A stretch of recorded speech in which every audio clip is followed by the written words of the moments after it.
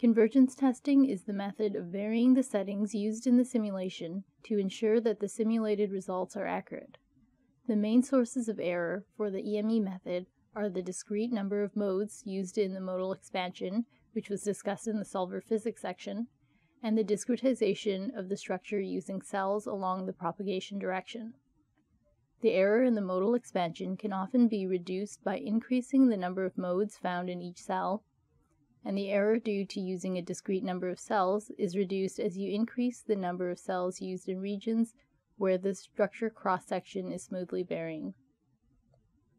Since increasing the number of modes in cells increases the time that it takes to run the simulation, the recommended simulation method is to first set up the simulation using low accuracy settings with a small number of modes and few cells in each cell group region. And this will allow you to run initial simulations quickly and get some rough results to make sure that there are no major problems with the setup.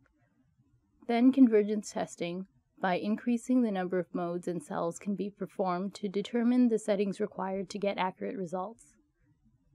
The EME solver region also returns some error diagnostic results, which can be used to troubleshoot problems in the simulation setup. And these can be used if the results aren't converging well from the initial convergence testing of the number of modes and cells. The error diagnostics results will also be covered later on in this section. Besides convergence testing, another way to validate the accuracy of the simulation results is to simulate the same device using a different solver, such as FDTD.